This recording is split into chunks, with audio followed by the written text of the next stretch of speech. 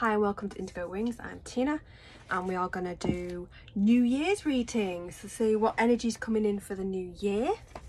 I felt very drawn to the goddess decks to do this reading, and specifically I will say that I felt very much drawn to Kali, so I don't know if she's going to come out in the deck or I've got a message coming from Kali specifically, but Kali is a goddess.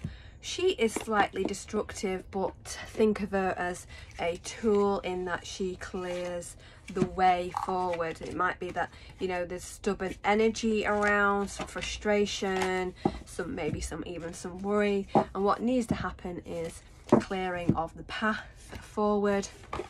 Kali is a goddess of beginnings, endings and beginnings, so pretty much like the Death card, which is a positive card, by the way, in the fact that some chapters in life need to finish, need to be sorted out and let go, released, and then the new comes in. So Kali is a goddess of release, energy.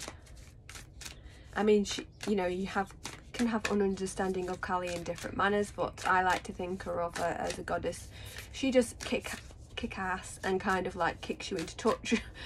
Come on, have that type of energy of moving forward and letting go. So we have the Gods and Guardians Oracle deck. It's so cold. I mean, I'm warm now because I've got my heater on, but the decks are actually freezing because here in the UK it is freezing. So I'll take, because they were all bunched together, and when I was trying to move them back they were not wanting to. They all wanted to kind of appear. Okay. Koyin. Kindness and nurturing. So making sure that 2023 starts off as a year of making sure that you're right with yourself, you have an understanding of what you want going forward. I am seeing, now it won't go for everybody, so take what resonates and leave the rest, but it's kind of, I'm seeing when you do those boards, so vision boards, or you can do a vision journal, you can write it out, whatever form comes to you and kind of says that, sings to me, but that's what I'm seeing in it. And it's like setting your goals for 2023, but I'm seeing it as something as it needs to start off as very, very nurturing and being kind to yourself. So some self-care needs to happen right at the start before you set your goals, so become in alignment with yourself. We have King Neptune, sensitivity, going over the top of caring and kindness and nurturing. So sensitivity, growing in your sensitivity can mean that you just can't tolerate the toxins in life, you can't tolerate the situations, the people, and it's kind of like, it is all about recognizing that and becoming very aware of self-care and your boundaries.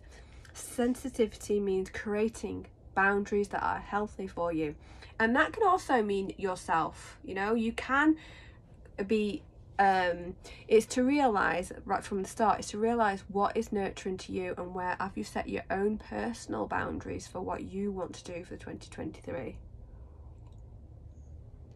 At the start, I will say, High Priest of the Atlantis, I'm saying that wrong, but the chakra healing, again, more healing energy coming in for the start. Right at the start of the 2023, we've got kindness and nurturing, sensitivity and chakra healing. This is all about balancing out what you want, what your body wants, what your mind wants, what your spirit wants. Starting off the year in a self-care mode, in a nurturing mode, to grow and get the success that you want. I think the key to it is that self-care right at the start. I am seeing the vision board, the vision journaling as well for some of you, where you feel that sings to you. So again, we've got 3 that popped out and didn't want to separate. Ostera, now I do say all their names wrong, so I do apologize, but you know, Ostara, fertility. It's perfect time for you to start new projects, access new ideas, and give birth to new conditions.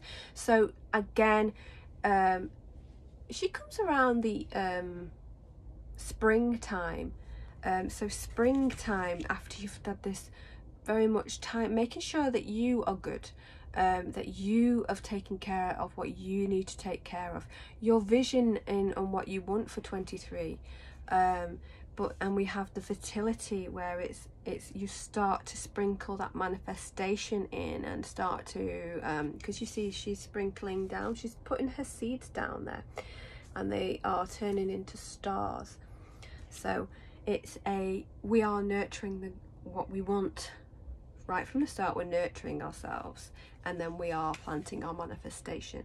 Sacred space, more nurturing.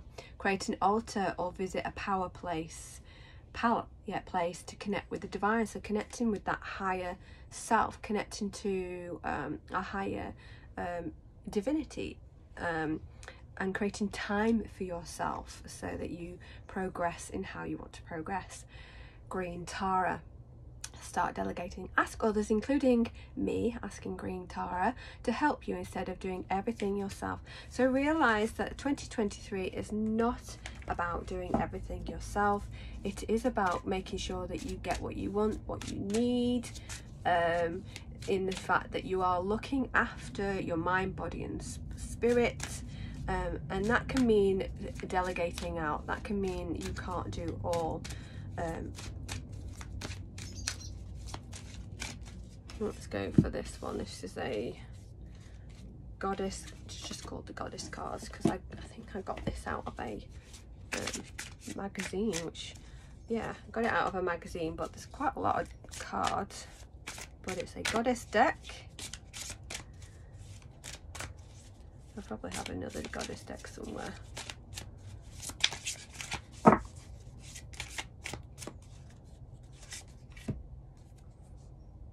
So, when the divine feminine asks a question, she does not go hunting for the answer. Instead, she invites the answer to find her. And you've just had another card saying, you know, ask the goddess for help. And again, another one, ask the divine for help. So ask for help outside of yourself too, when you're in that sacred space.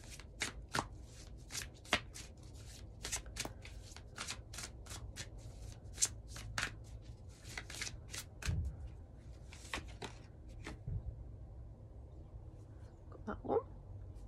I speak my life into existence and my voice has power.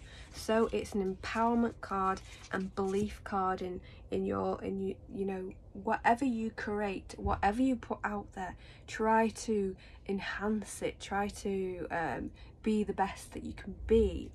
My voice has power, so your words have power of manifestation.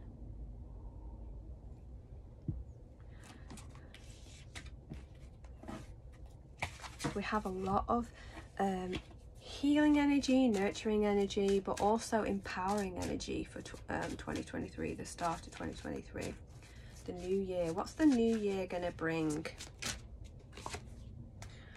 So, mid-year, divine passion. Be honest with yourself. What is your true heart's desire? What's your true heart's desire when you move past that stage of coming out of maybe feeling like you've been in your sacred space, you've connected to the divine, you've asked for the help, and you've done a lot of self-care, self-nurturing, doing your vision boards of what you want, and you're asking yourself, what is your divine passion? How can you align with that divine passion? We've got she's come out secondly again. It's perfect time for you to start new projects, access new ideas, and give birth to new conditions. So obviously a very strong message for some of you for fertility. Now I will say she also obviously is now take what resonates and leave the rest. But for some of you that could mean that there is a birth to come, a natural baby to come around you. This could be yourself or someone close to you. In the new year in 2023 there's a baby being born. But fertility or the thing is just new growth, new ideas, new opportunity coming in. It's a very strong message for the card to pop out again. So we have unconditional love. Love yourself, others, in every situation, no matter the outward appearance may be. So let go of judgment is let go of judgment of yourself, let go of judgment of others, and you live your life for you. Is that feeling. Unconditional love also comes from those very close to you, often, you know, where it comes from, parents or children, or animals. Even animals give very much pure unconditional love. But notice those things. Unconditional love yourself, and then we have true love. So for some of you, this is a double message of that love is coming towards you in your life.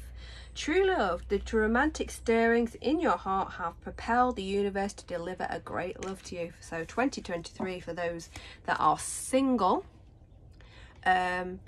or maybe you might be in a relationship and it enhances, it goes to the next level, who knows. But for those that are single, there's a message of a love coming towards you in 2023, and I'd say mid-year for that. We have Aphrodite's that flipped out then, inner goddess. Awaken the goddess within through dance, self-care and appreciation of your divinity. So again, the start of that message, appreciate who you are. Appreciate self-love, self-care, all those things. That's another very big message for 2023 in this message. We're offering 2023 reading. I will go more in depth with the readings, and I will have a closer look. Maybe I might even do the star signs, which I have started to do the star signs by the month, but maybe I might do one big reading with each star sign. Who knows? Depends what time I get. Okay. They kind of went to the bottom there and fell. So we have Aphrodite's again. Eternal love. There's definitely a strong message of love in 2023 for some of you. So, you know, that's Aphrodite's has come in twice, but Aphrodite's is also appreciation of yourself. That inner goddess again, it's self-care, self-nurture, self-love, also is a message there too. Adeti.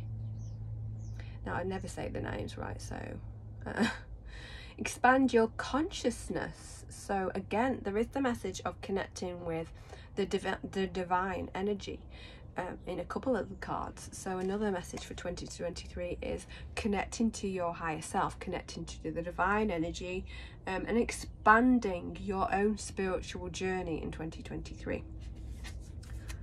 Now, I'm never going to say her name, but she is a sun goddess. I've been learning all about the sun goddesses because I am doing a tele-summit on the 12th of this month, and mine is all about sun goddesses and how transformational energy. No more hiding.